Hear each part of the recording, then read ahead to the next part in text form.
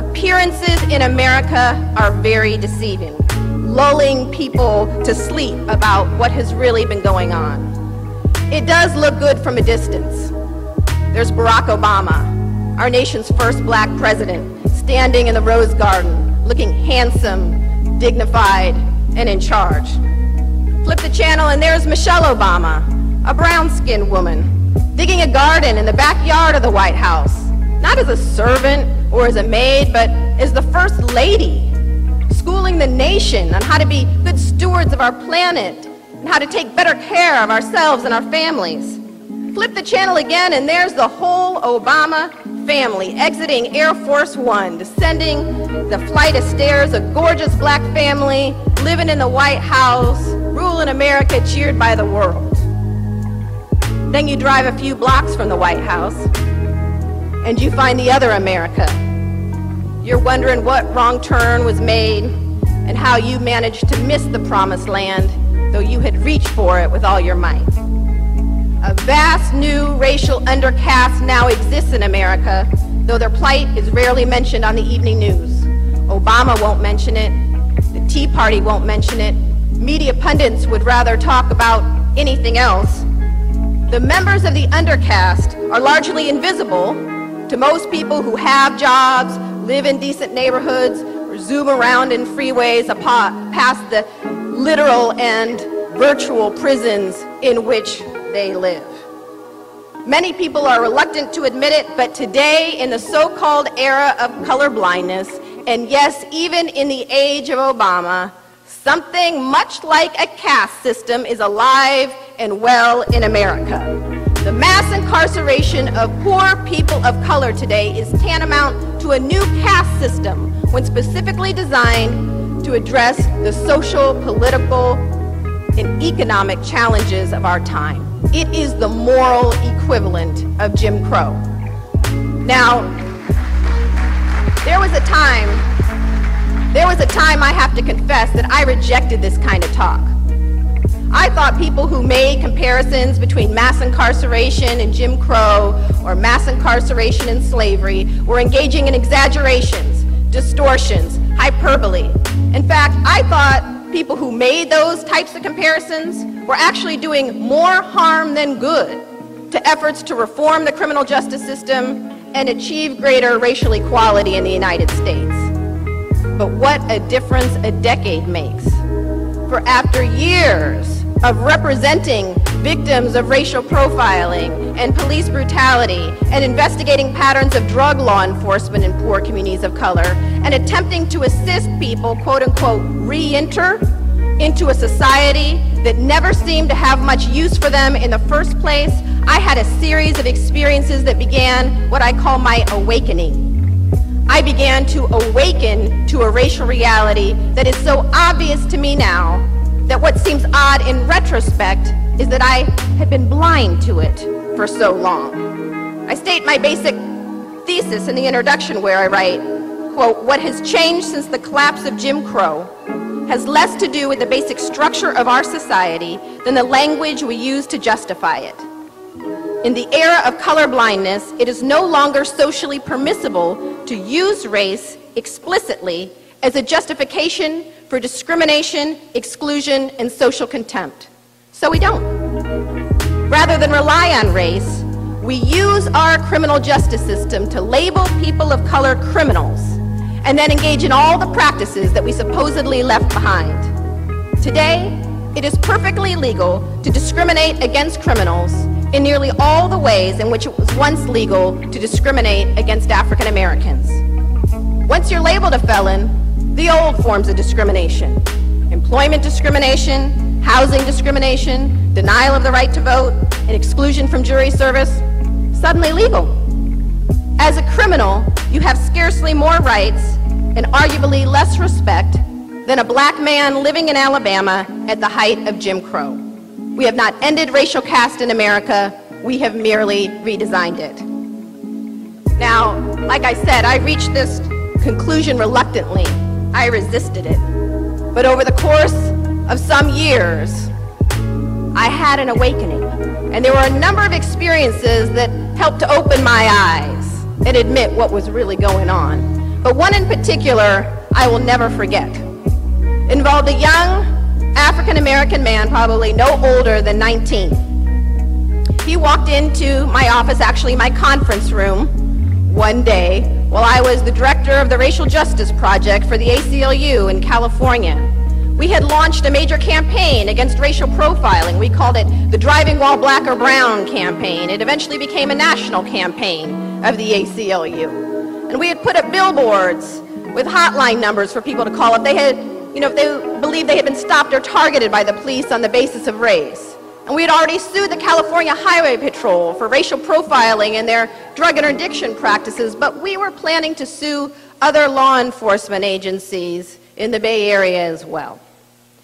And this young man comes into my office. I'm spending my afternoon interviewing one young black man after another who's been stopped, searched by the police for no apparent reason other than race. He comes into my conference room and he's got a stack of papers like this.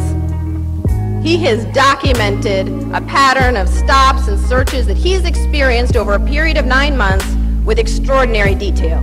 He has times, dates, witnesses, names of officers, in some cases badge numbers, extraordinary amount of detail, documenting a pattern of discrimination he experienced in his neighborhood. And on top of that, he was a good-looking young man. He was well-spoken and charismatic, and I thought to myself, this is my dream plaintiff. This is the one we've been waiting for. So I'm talking to him, getting excited, and then he says something that has me pause, and I said, wait, did you just say you're a felon? You're a drug felon? And he gets quiet, and he says, yeah, I have a felony, I have a drug felony, but listen, I was framed, I was set up. The police planted drugs on me, and they beat up me and my friend, and he starts telling me this big, long story about how he was set up, and the police planted drugs on him, and this whole long thing, and I stopped listening. I just said, you know what, I'm sorry, we cannot represent you if you have a felony. The media will be all over you saying, of course the police should be keeping an eye on you because you have a felony, that you're exactly the kind of guy they should be stopping and searching. We can't put you on the stand. They'll use your criminal record against you on the stand. I'm so sorry. We're not going to be able to represent you. And he becomes increasingly agitated, trying to explain, and then he becomes enraged. And he says to me, you're no better than the police. The minute I tell you I'm a felon, you just stop listening. You can't even hear what I have to say. He says, what's to become of me? I can't get a job. I'm living in my grandma's basement right now because nowhere else will take me in. I can't even take care of myself as a man. I can't even get food stamps today. What's to become of me? What's to become of me? He said, good luck trying to find one young black man in my neighborhood they haven't gotten to yet. They've gotten to us already. You're no better than the police. And he snatches those papers and starts ripping them up. Little pieces, throwing them around the conference room, walking out saying, you're no better than the police. Takes off. Well, several months after that, I'm doing a public access television show in his neighborhood. We were in the process of trying to organize several thousand people to attend a demonstration protesting then Governor Davis's refusal to sign racial profiling legislation. And we were organizing thousands to get on buses and go to this demonstration. So I'm doing a live public access television show out of his neighborhood. And as soon as the show ends, he bursts in, carrying this dirty plotted plan. And he forces it into my arms, and he's emotional, nearly on the verge of tears. And he says, I'm here to just say I'm sorry. I'm sorry. I see you out there working for our people. I shouldn't have treated you that way. I shouldn't have treated you with that disrespect. I'm here to say I'm sorry. I would have bought you some flowers, but I'm still living at my grandma's. I snatched this plan off of her front porch here. Hands me the plant, turns around and runs away. I chase after him. He jumps into a big beat-down car and disappears. Several months after that, I'm in my office, open up my newspaper, and what's on the front page? The Oakland scandal is broken. Turns out that a gang of officers, otherwise known as a drug task force, had been roaming his neighborhood, planting drugs on people, beating suspects up, and who is identified as the main officer but the officer he had identified to me as having planted drugs on him and beat him up and his friend. And that's when the light bulb in my head finally started to go on, and I said to myself, he's right about me. I am no better than the police. The minute he told me he was a felon, I stopped listening. I couldn't hear what he had to say. And that was the beginning of me beginning to ask myself some hard questions as a civil rights lawyer. How was I actually replicating the very forms of discrimination, exclusion, and marginalization that I was supposedly fighting against? And I also started to question our strategies. I shouldn't have woken up just because he was innocent. The point is that there are millions of folks whose voices aren't being heard and whose stories are not being told because they've been branded criminals, branded felons, and we as a nation have decided they are unworthy of our care and concern. And that was the beginning of my journey of listening more carefully to the stories of people cycling in and out of prison, and also doing an enormous amount of research to try to understand why was it that we hadn't been able to find one young black man in his neighborhood they hadn't got to yet. What was really going on? And what I learned over those years blew my mind. I discovered that most of what I thought I knew about the criminal justice system was sheer myth. Here are the facts, a few of the facts I uncovered in the course of my work that I describe in the book. More African American adults are under correctional control today, in prison or jail, on probation or parole, than were enslaved in 1850, a decade before the Civil War began. In 2004, more black men were disenfranchised than in 1870. The year the 15th Amendment was ratified, prohibiting laws that deny the right to vote explicitly on the basis of race. Now, of course, during the Jim Crow era, poll taxes and literacy tests operated to keep black folks from the polls. Well, today, felon disenfranchisement laws accomplish what poll taxes and literacy tests ultimately could not. And today, a black child born today has less of a chance of being raised by both parents than a black child born during slavery. Now, this is due in large part to the mass incarceration of black men. There was an interesting article published in The Economist magazine about this not too long ago, entitled "How the Mass Incarceration of Black Men Harms Black Women." And in the article, it described that the majority of black women in the United States, including about 70% of black professional women, are unmarried, and that this is due largely to the mass incarceration of black men, which takes them out of the dating pool at the years they would be most likely to commit to a partner, to raising a family. But what's worse is that by branding them criminals and felons, they're rendered permanently unemployable in the legal job market for the most part, virtually guaranteeing that most of them will cycle in and out of prison, sometimes for the rest of their lives. In this way, mass incarceration has decimated black families to a degree comparable to slavery. Now, in some major urban areas, more than half of working age African Americans of working age have criminal records and are thus subject to legalized discrimination for the rest of their lives. Let me correct that. More than half of working age black men in many urban areas have criminal records and are thus subject to legalized discrimination for the rest of their lives. These men are part of a growing undercaste, not class, caste, a group of people defined largely by race who are relegated to a permanent second-class status by law.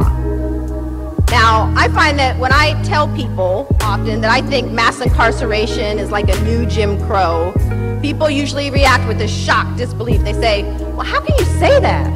How can you say that? Just look at Barack Obama. You know, just look at Condoleezza Rice, just look at Oprah Winfrey, just look at Colin Powell. And the list goes on of highly successful, African Americans who have achieved great wealth, power, or fame as proof that nothing like a caste system could possibly be existing in the United States today. Well, I think it's important to bear in mind that no caste system in the United States has ever governed all African Americans. There have always been free blacks and black success stories, even during slavery and Jim Crow. During slavery, there were some black slave owners. Not many, but some. And during Jim Crow, there were some black lawyers and black doctors. Not many, but some. Now, the extraordinary nature of individual black achievement in formerly white domains certainly does suggest that the old Jim Crow is dead, but it doesn't necessarily mean the end of racial caste. If history is any guide, it may have just taken a different form. I think any honest observer of American racial history has to acknowledge that the rules and reasons the legal system employs for enforcing status relations evolve and change as they're challenged. In the first chapter of the book, I describe the cyclical rebirths of racial caste in America. Since our nation's founding, African Americans have repeatedly been controlled through institutions like slavery and Jim Crow, which appear to die, but then are reborn in new form, tailored to the needs and constraints of the time. For example, following the Civil War, a new system of control emerged to replace slavery, called convict leasing. Many people don't realize that after the Civil War, black men were arrested en masse. It was our nation's first prison boom. They were arrested for extremely minor crimes like loitering and vagrancy. They were arrested, sent to prison, and then leased to plantations. Sometimes the very plantations from which they had been freed or their parents had been freed. Now, the idea was that they were supposed to earn their freedom, but the catch was they could never earn enough to pay back the plantation owner the cost of their food, clothing, or shelter to the plantation owner's satisfaction, and so they were effectively re-enslaved, sometimes for the rest of their lives. Douglas Blackman has written an excellent book about this phenomenon called Slavery by Another Name, about the rebirth of slavery in the South following the Civil War. Well, I believe our criminal justice system has been used once again to effectively recreate caste in America. Now, I'm sure there's at least one person, probably more, in this room who's thinking, what is she talking about? Our criminal justice system isn't a caste system, it's a system of crime control. If black folks would just stop committing so many crimes, they wouldn't have to worry about being rounded up, locked up, and stripped of their basic civil and human rights. And therein lies the biggest myth about mass incarceration, namely that it's been driven by crime or crime rates. It's not true. It's absolutely not true. Our prison population quintupled in 30 years, went from about 350,000 to well over 2 million for reasons that have stunningly little to do with crime or crime rates. Over the past 30 years, crime rates have fluctuated, have gone up, have gone down. Today, as bad as they are in many parts of the country, crime rates are actually at historical lows. But incarceration rates have consistently soared, especially black incarceration rates. Most criminologists and sociologists today will acknowledge that crime rates and incarceration rates in the United States have moved independently of one another. Incarceration rates have soared regardless of whether crime was going up or down in any given community or the nation as a whole. So what does explain this explosion in incarceration, in black and brown incarceration in the United States, if not crime rates? Well, the answer is the war on drugs and the Get Tough movement, the wave of punitiveness that washed over the United States. In fact, drug convictions alone accounted for about 2/3 of the increase in the federal system and more than half of the increase in the state system between between 1985 and 2000, the period of the drug war's greatest escalation. Now, to get a sense of how large a contribution the drug war has made to mass incarceration, consider this. There are more people in prison and jail today just for drug offenses than were incarcerated for all reasons in 1980. Drug convictions have increased more than 1,000% since the drug war began. And here in New York City, where possession of marijuana is supposedly decriminalized, more than 50,000 people were arrested for marijuana possession just last year. 536,000 people have been arrested for marijuana possession since 1996, sweeping extraordinary numbers of people into the criminal justice system, right here in a city that has supposedly decriminalized marijuana possession. Now, most Americans violate drug laws in their lifetime. Most do. But the enemy in this war has been racially defined. The drug war, not by accident, has been waged almost exclusively in poor communities of color, despite the fact that studies have now shown for decades that people of color are no more likely to use or sell illegal drugs than whites, or sell. Now that defies our basic stereotype of who a drug dealer is, as some, black kid stand on the street corner with his pants sagging down. And plenty of drug dealing happens in the hood, but it happens everywhere else in America as well. A kid living in rural Kansas doesn't drive to the hood to get his marijuana or his meth or his cocaine. No, he gets it most likely from someone of his own race down the road. In fact, where significant differences in the data can be found, they frequently suggest that white youth are more likely to engage in illegal drug dealing than black youth. But that's not what you would guess by taking a peek inside our nation's prisons and jails, which are overflowing with black and brown drug offenders. In some states, 80 to 90% of all drug offenders sent to prison have been African American. Now, here in New York City, thanks to stop and frisk tactics in poor communities of color, where police sweep neighborhoods, stopping, interrogating, frisking folks without any reasonable suspicion of actual criminal activity, young folks of color are often caught with a small amount of marijuana, arrested, sent to jail, and saddled with a criminal record that will follow them for the rest of their lives. Now, this didn't happen to Barack Obama when he used marijuana and cocaine. No, because he did so at predominantly white universities where these stop and frisk tactics don't ever occur. But if you're not living in a middle-class white neighborhood, if you're not on a college campus or, university insulated from the tactics of this war, if you're living in the hood, your odds of going to jail are sky high for engaging in exactly the same kind of behavior that goes ignored on the other side of town. These stop and frisk tactics are a big part of the reason that over 90% of this city's adult detention population is black or Latino, and about 95% of the juvenile population. Now, I find that many people are willing to concede these racial disparities once they see the data, but even so, they say, well, this drug war, these tactics, they have a benign motive. It's motivated over concern about violent crime. It makes sense to wage the drug war in these ghetto communities because that's where all the violent offenders and drug kingpins can be found. Indeed, most people seem to think that the war on drugs was declared in response to the emergence of crack cocaine in inner city communities and the related violence. For a long time, I believed it too, but it's not true. President Ronald Reagan officially declared the current drug war in 1982 at a time when drug crime was actually on the decline, not on the rise.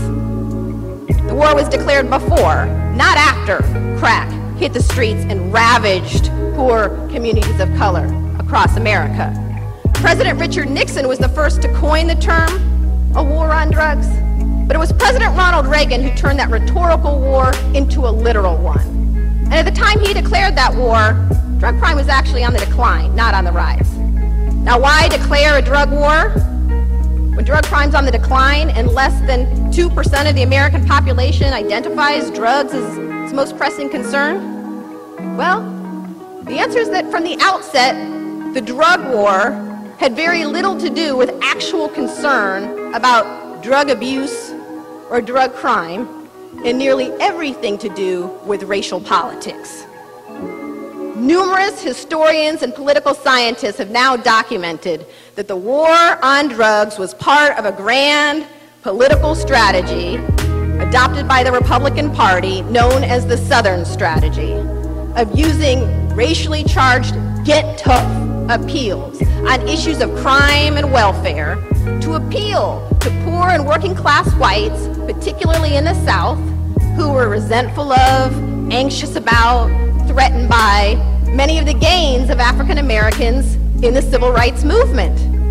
Now, to be fair, we have to admit that poor and working class whites really had their world rocked by the civil rights movement.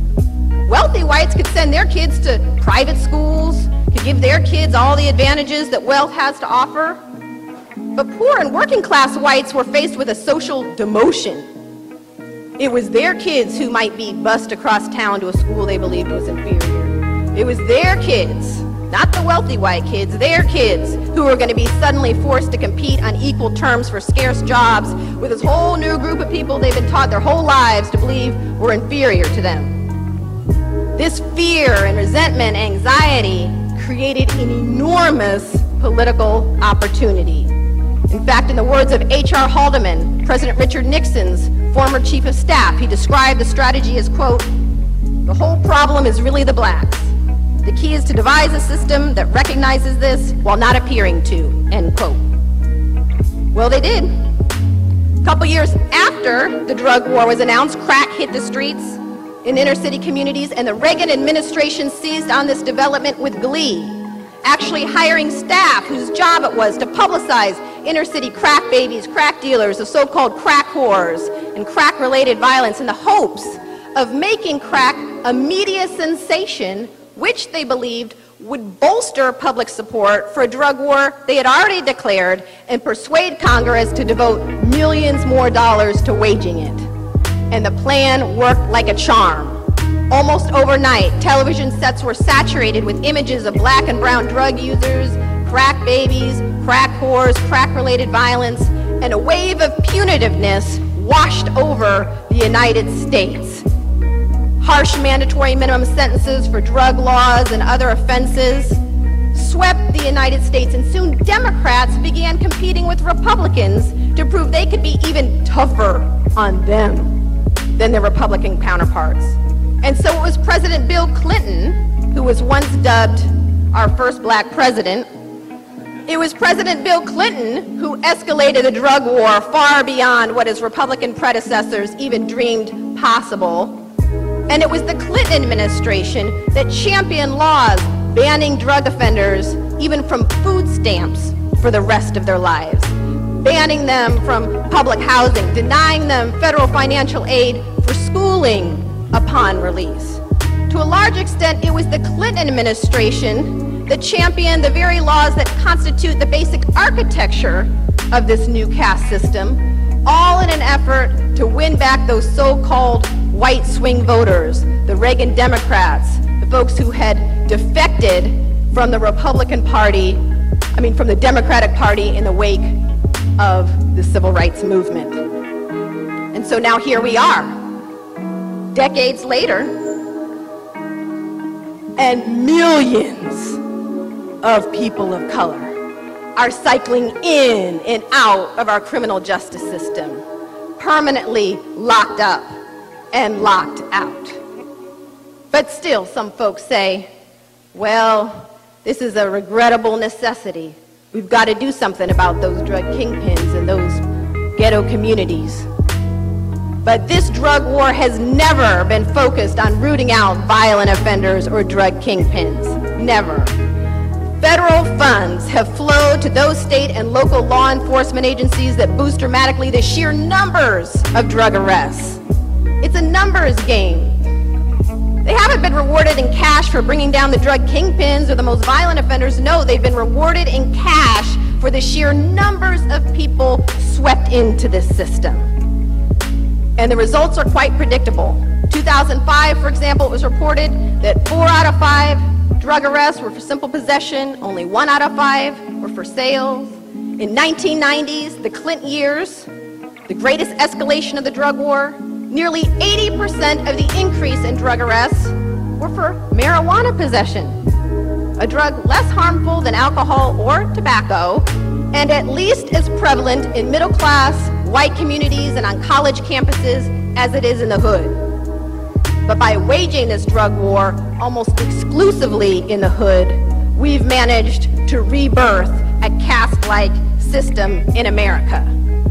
Now, I know time's running short and I want to hear from the panelists as well, but I just want to identify a few of the most obvious parallels between mass incarceration and Jim Crow and say a few words about what we can do to end this system. The most obvious similarity, of course, is denial of the right to vote. 48 states and the District of Columbia deny prisoners the right to vote, but that's just the tip of the iceberg because, once you're released, you can be denied the right to vote for a period of years or the rest of your life. And here in the United States, we treat that as normal. People shrug their shoulders at that. But in other Western democracies, in other European democracies, prisoners have the right to vote, and there's voting drives in prison. But here in America, we take the idea of democracy a little less seriously. And in some states, you can be denied the right to vote for the rest of your life because you were once branded a felon. Exclusion from jury service. One hallmark of the old Jim Crow system were the all-white juries, particularly in the South, and the automatic exclusion of blacks from the juries. Well, today, if you're branded a felon, you're deemed ineligible for jury service for the rest of your life. And then if you've ever had a negative experience with law enforcement, you can be struck from a jury for cause. Good luck finding many folks in poor communities of color who have not yet had a negative experience with law enforcement that would justify their exclusion from a jury for cause. All white juries have been having a roaring comeback in many parts of the country that are quite diverse because of this system of mass incarceration, rendering so many outside of what we understand to be those who are full-fledged citizens. Employment discrimination. Virtually every job application's got that box you gotta check, asking the dreaded question, have you ever been convicted of a felony? Doesn't matter if that felony happened 3 weeks ago or 35 years ago, for the rest of your life, you've gotta check that box. I'm a felon. Knowing full well that the odds are sky high your application's going straight to the trash. Housing discrimination is perfectly legal against people with felons. You're barred from public housing for a period of years when you're released from prison, and you can be legally discriminated against for the rest of your life in both the public and private housing markets if you have a criminal record. Public benefits may be off limits to you. As I mentioned before, under federal law, food stamps are off limits to people with drug offenses. Fortunately, many states have opted out of the federal food stamp ban, but thousands of people can't even get food stamps because they were once caught with drugs. What do we expect folks to do? You're released from prison, can't get a job, you're barred from housing. In fact, if you try to go home to your children or to your partner who's living in public housing, they risk eviction for allowing you to come home. Food stamps may even be off limits to you. You can't feed yourself. What do we expect folks to do? Well, apparently what we expect them to do is to pay hundreds or thousands of dollars in fees, fines, court costs, accumulated back child support, which continues to accrue while you're in prison. And then in a growing number of states, you're expected to pay back the cost of your imprisonment. And then get this. If you're one of the lucky few who actually manages to get a job, up to 100% of your wages can be garnished. to pay back all those fees, fines, court costs, accumulated back child support. What are folks expected to do? I say, what is this system designed to do? It seems designed to send folks right back to prison, which is what in fact happens the majority of the time. Most people released from prison return, and the majority who do so in a matter of months, because the challenges associated with mere survival are so immense. Even so, many people tell me that's not even the worst of it. Many people who've been branded criminals and felons say all of that, all those formal barriers to inclusion, that's not even the worst of it. The worst is that shame and stigma that follows you for the rest of your life. The shame of having to beg your grandma to sleep in her basement at night because nowhere else will take you in. It's not just the denial of the box, but that look that flashes across the employer's face time and time again when he sees, oh, that box has been checked. It's that shame that causes so many people branded criminals and felons to try to pass. You know, during the old Jim Crow, light-skinned blacks would try to pass as white to avoid the shame and stigma of race. Well, today, people branded criminals and felons try to pass not just by lying to housing officials and to employers by failing to check the box, but by lying to friends, to family members, to loved ones, trying to keep it quiet so nobody really knows. There was a fascinating ethnographic study done in Washington, D.C. of neighborhoods hard hit by mass incarceration. I mean, these are neighborhoods where every house or apartment or every other house has a family member who's either currently behind bars or has recently been released from prison. Neighborhoods where you would think that incarceration was just so normal, everybody would be talking about it all the time. Who's in and who's out. They couldn't find one person in these neighborhoods who had fully come out to their friends, neighbors, and loved ones about their own criminal history or that of their loved ones. Child, when asked, so where's your daddy? Oh, my daddy? Yeah, I'm not sure. I'm not sure where my daddy is. I haven't seen him for a while. Knowing full well that father's in prison. People ask, people ask by relative family, hey, where's Uncle Troy? Where's Uncle Troy? Oh, Uncle Troy, he's out of town. He's out of town. Oh, well, when will he be back? Hard to say. Hard to say, not sure. People asked, oh, where have you been? I haven't seen you. Gosh, it must have been years since I've seen you. Where have you been? Oh, yeah, I've been doing a little of this, doing a little of that. I gotta go now. Gotta run. I'll talk to you later. That shame and stigma has kept the communities, our communities, the communities hardest hit by mass incarceration, ashamed, silent, and divided. And this shame and blame makes collective political action next to impossible. So what do? Well, one day I believe historians will look back on the era of mass incarceration and they will say it was there, right there at the prison gates, that we abandoned Dr. King's dream and veered off the trail he had blazed. We took a detour, a tragic U-turn that would result in millions of African Americans permanently locked up and locked out. We have now spent $1 trillion, $1 trillion on the drug war since it began. Funds that could have been used for schools, economic investment in our poorest neighborhoods, for job creation, for small businesses. $1 trillion could have been used to promote our collective well-being. Instead, those dollars paved the way for the destruction of countless lives, families, and dreams. So what do? Where do we go? Well, my own view is that nothing short of a major social movement has any hope of ending mass incarceration in America. Now,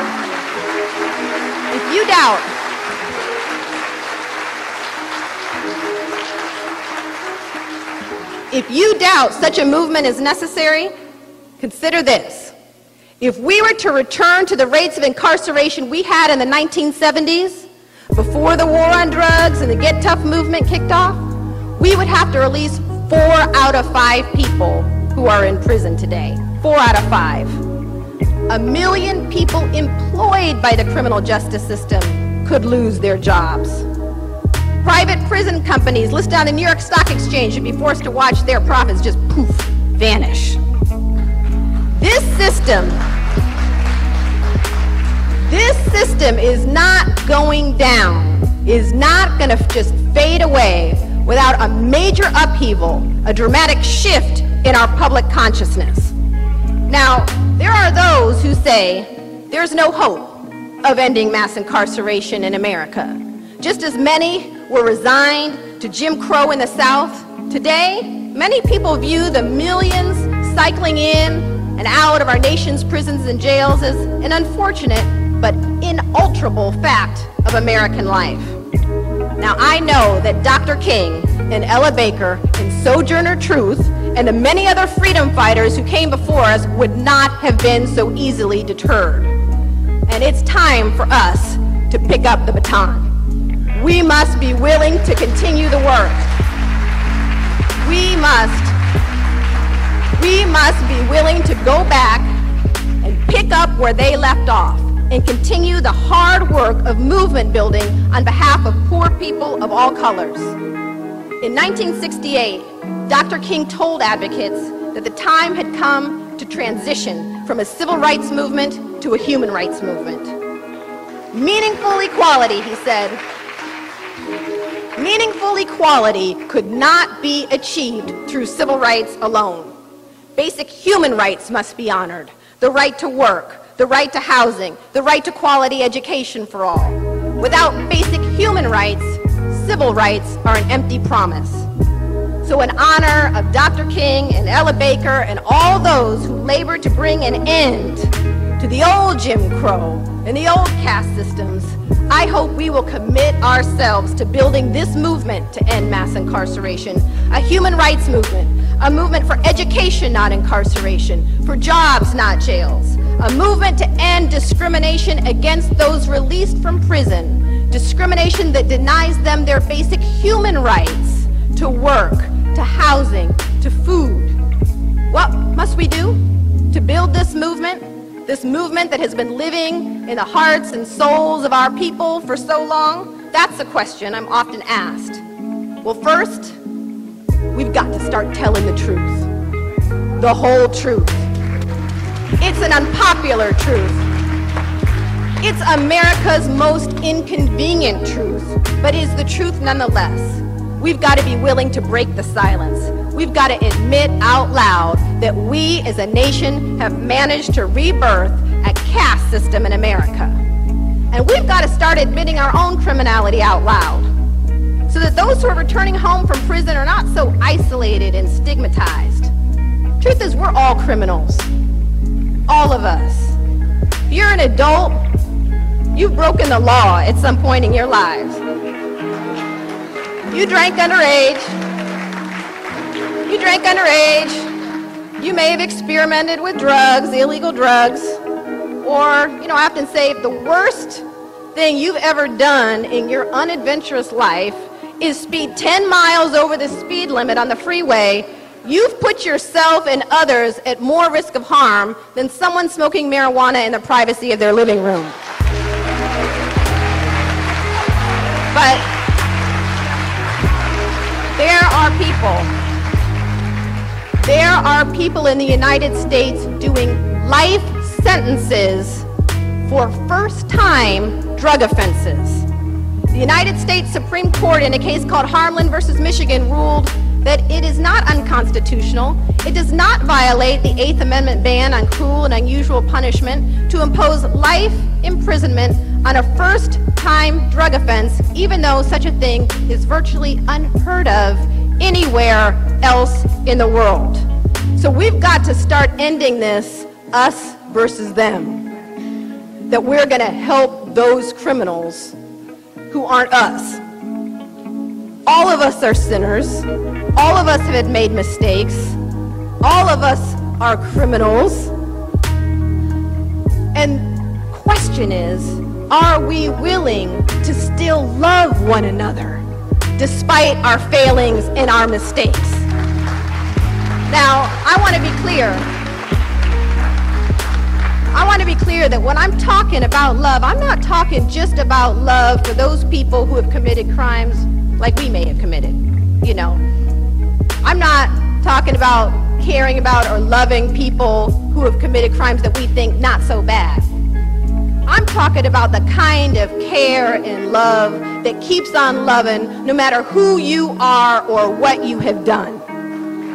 It's that kind of love that is needed to build this movement.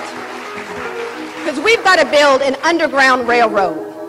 We've got to build an underground railroad for people returning home from prison, helping to save people one by one, helping them find food and shelter and work. But just like during the days of slavery, it wasn't enough to build an underground railroad. You had to work for abolition. Today, it's not enough to help folks one by one. We've got to work to end this system of mass incarceration. All of it. A human rights movement has to be born, one that takes seriously the basic humanity and dignity of all people. Yes, all people.